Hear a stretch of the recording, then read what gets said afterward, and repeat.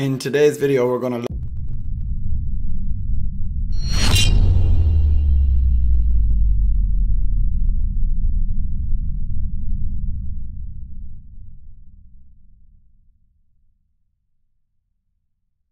look at some data behind the reasons the older generation or elderly people should train.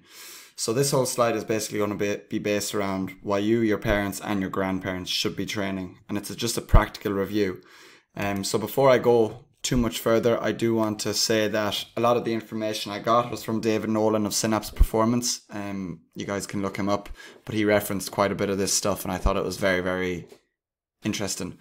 So one of the quotes he had on it, which was by 2050, the number of people aged with ages greater than 65 will exceed the number of people under 15, which I thought was a bit crazy. So it is a greying population overall on average, as people do begin to live longer and have less children at the same time. So age is something that comes for us all, but by approaching your lifestyle choices and habits correctly, you can remain independent for longer and avoid fragility.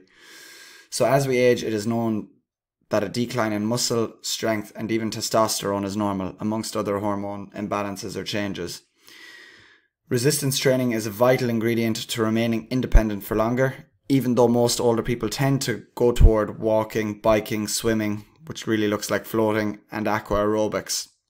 There is a place, and there should be a place in their schedule for some form of resistance training, and that can be against any resistance, be it body weight, be it bands, be it very small weights, whatever it is. Resistance training or any sort of stimulus upon their muscles will 100% work. So I think another thing he had quoted in this study, it was over 90%, maybe 92% of people who are over 65 have or get a chronic disease. So this kind of, it looked at the risk of disease, chronic disease, mortality and risk hazards, and it kind of went in to evaluate things like your aerobic, those parts of the population who just did aerobic work, those who just did a bit of strength work, and then those who combine both. So it was quite an interesting study, and I have some more information on it here. So what does the data show? The study was, I think it was originally in 99, but again it was revisited, and the paper I found was in 2010, and it looked at skeletal muscle dysfunction in critical care, so wasting weakness and rehabilitation strategies. And it compared people's training with mortality. So those who did aerobic training alone had a 16% reduction in mortality. Those who just took part in strength training had a 21% reduction in risk of mortality, and those who did both had a massive 29% reduction in the risk of mortality. So it's quite simple and clear to see that doing some exercise is better than none. Doing some strengthening work is better again, and being able to include both again is great. Now, when we're looking at training or resistance training for the elderly population, or for anyone above 50s, 60s, 70s, whatever, it's going to look very different, obviously.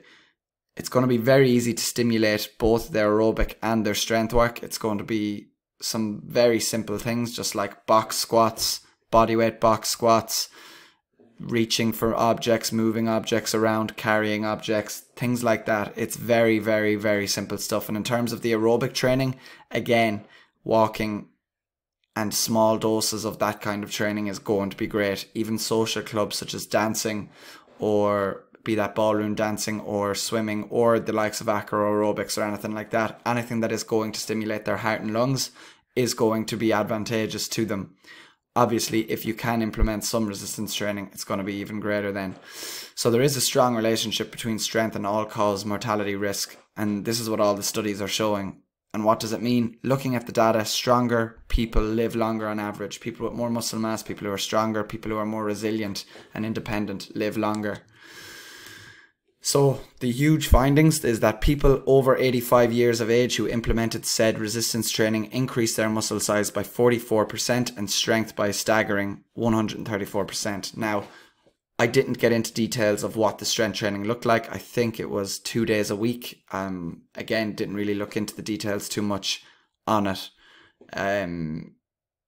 But I know that this paper has been studied quite a lot by a few different people who I trust, so I didn't feel the need to jump right into it, which again could come back to bite me.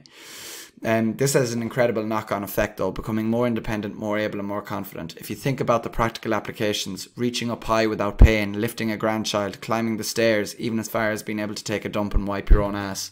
These things are huge when you get to a certain age, and if you can become independent, resilient, and be able to move around freely, pain-free, being able to do things yourself and not having to rely on others, you will live a happier life, you live a more independent life, and that will have a knock-on effect to the people around you as well.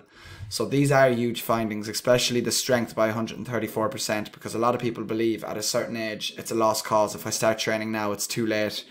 My testosterone is low, my hormones aren't as good as they used to, my recovery is poor, I'm not able to keep up with that kind of training. But it just goes to show that there is that possibility there to get stronger, build more muscle, become more independent, and not have to depend on other people in your latter years. And that's the main message of this study. So the last thing is, you will get older, but you don't have to become fragile and totally dependent. Resistance training can slow down the aging process remarkably. Tell your man that. Make sure everyone you know does some sort of resistance training, especially those who are getting older. Another thing David Nolan quoted in the paper, it said, age is inevitable, but getting old isn't. And I suppose that comes back to feeling old isn't as inevitable as you might think, or you might be able to slow down the process of getting old. Old being your stereotypical photo of an old man in a Zimmer frame, or an old man who's dependent on someone else to move them around, or a woman be that. But yeah, thought that was a very interesting study, especially when I saw the percentages and I saw the risk of mortality and the decline when you added a little bit of strength training, aerobic training and both. I think it's a bit of a no-brainer. Again, everyone should be training for loads of reasons, but if this doesn't put the nail in the coffin, for lack of a better word, then I don't know what will. So do make sure that you and your older loved ones are doing some form of resistance training.